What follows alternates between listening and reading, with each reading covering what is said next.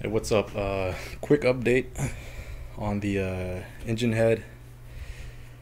One of my last videos I did was the body of the car, and I had said I was gonna rebuild the head, and so far this is what I got. Got it back today at the machine shop. Got the new guides put in, and these were the shorties, the depth stopper.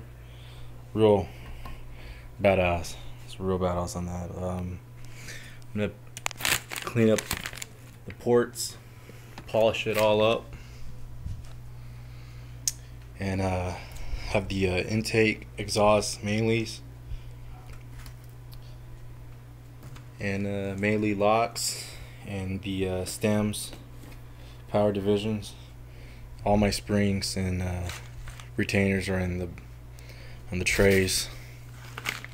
So can't wait till everything's put back together.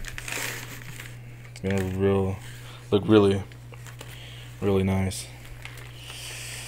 Had some polishing to it, but that faded away for the whole cleanup.